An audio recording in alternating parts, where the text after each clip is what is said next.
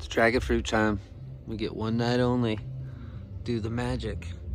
This one is self-pollinating or self-fruitful. Doesn't need any of my help. It's a lipstick variety. It's dark purple, interior, delicious, high sweetness. Great variety, self-pollinating. You can see that the stigma, this little thing that sticks out up front here, right there, is really close to these anthers, and these anthers is where the pollen is made. See all that pollen falling down? We're gonna get that pollen onto the stigma and it's pollinated. But this variety, you don't need to even do that. It does it itself pretty well because this is so close.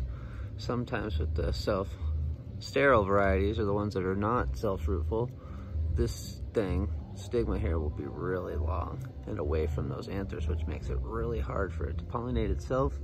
And a lot of those varieties don't even like their own pollen, so you need to get a source of pollen from somewhere else, which is why I'm out here. I'm gonna collect some pollen from this one so that I can use it to pollinate some of the other ones that need help. But this is a beautiful one, great variety, the lipstick. Mr. Trees, out.